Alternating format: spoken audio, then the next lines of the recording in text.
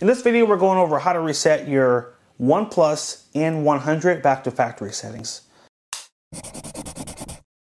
Hey everyone, thank you for joining us today.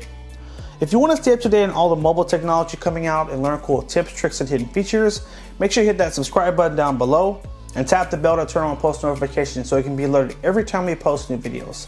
Today we're going to walk you through how to reset your OnePlus N100 back to factory settings.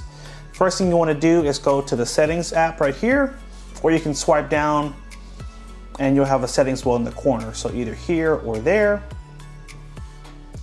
From here, we're going to go down to accounts. And here, you're probably going to have a Google account that's signed into the phone. So look for an account that just is a Gmail or a Google account. You're going to tap on it and you'll need to hit remove or delete to erase that account off of the phone first. Then you're going to hit your back button.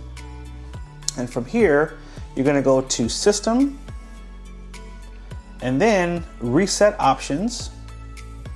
And then tap Erase All Data Factory Reset. You're going to tap that. If there's a PIN or password on the phone, it'll have you put that in.